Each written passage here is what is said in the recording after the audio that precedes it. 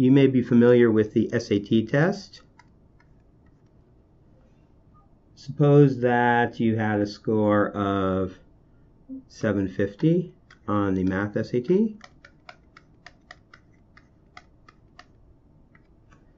The SAT test assumes that the distribution of scores is Gaussian, is a standard normal distribution with mean, we'll use the Greek letter mu, equals 500 and standard deviation equals 100.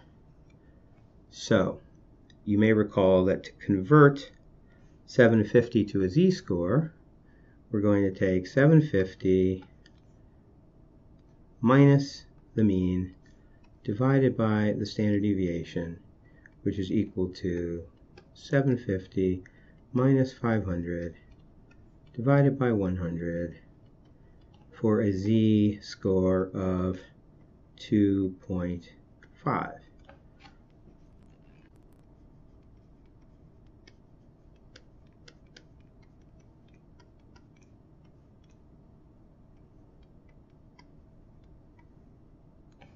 And this will tell us how many people are to the left of 2.5.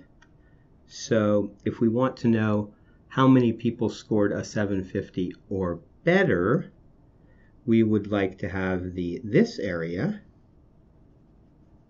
which is going to be 1 minus norm S dist of 2.5.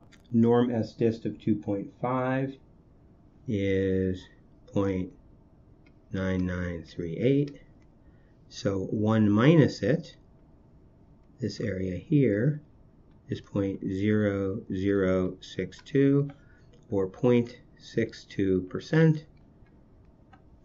So we know that approximately 0.6% of people who took the SAT scored at least 750 on the math part if the SAT were correctly normed to people taking the test this year.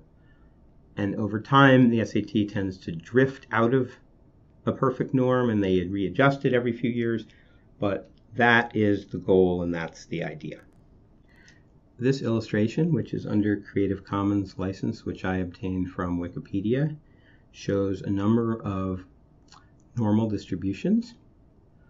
One of them is a standard normal distribution. See if you can identify which one. One clue is that its maximum is just about 0.4. So it would be the red one, red one with mean equals 0 and variance equal to 1. So we would write that as follows.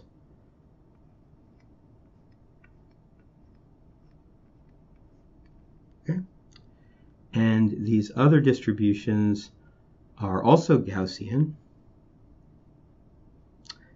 The idea is that in order to maintain an area of 1 and use them as probability distributions, if they have a larger variance, they're going to be lower and flatter so that they all have the same area.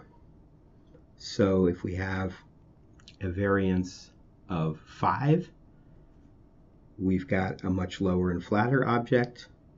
And if we have a variance of 0.2, we've got obviously a much higher, more centralized object.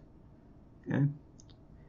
So we can represent any Gaussian using this basic mean and variance notation. So for example, this green Gaussian would have the following notation: phi mean of -2, variance of 0.5.